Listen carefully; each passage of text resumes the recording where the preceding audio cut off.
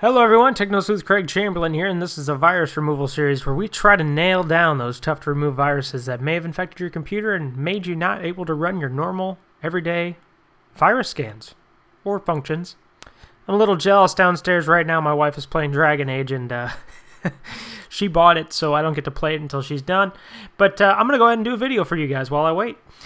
Now, if you've downloaded the HD removal pack in episode 2, I've got all of these virus removal tools on my website. Again, episode 2 will show you where to find them.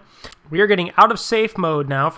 What we need to do is, if you did safe mode by changing your msconfig, we need to have you click start and run, type in msconfig again, go up to boot.ini, and make sure that you on-check safe boot, so that when you restart the computer, it won't boot in safe mode, but just on-check that and click apply, then click close. It's going to prompt you to restart, and then go ahead and click the restart button.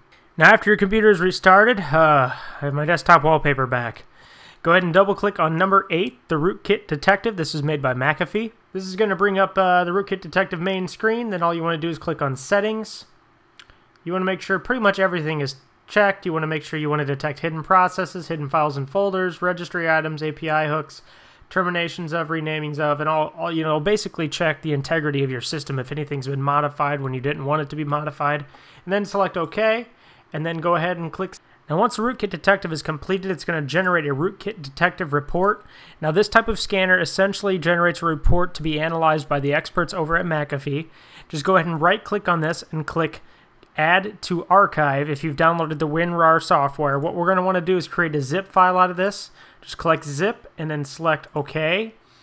And when that generates your Rootkit Detective report, we're going to need to send this over to McAfee. Now, they have an email designed specifically for this Rootkit removal tool. Just email it to stinger@advertlabs.com, and then in the subject line, you have to type in Rootkit Detective. So let me go ahead and open up my email here. And I'm going to go ahead and put stinger@advertlabs.com, and I just put the subject as Rootkit Detective. Please analyze this report for me and let me know if there are any threats. And I'm going to attach a file. I'm going to go to, of course, my desktop where I have the package installed.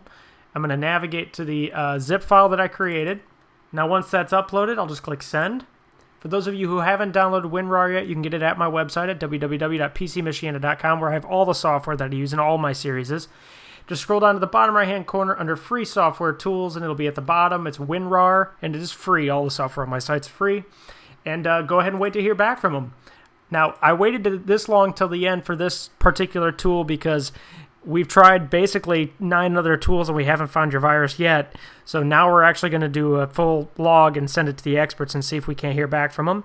But I hope this helps you guys out. I hope you hear back from them, and I hope it works out. As always, leave comments and ratings, and don't forget to subscribe. Thanks again.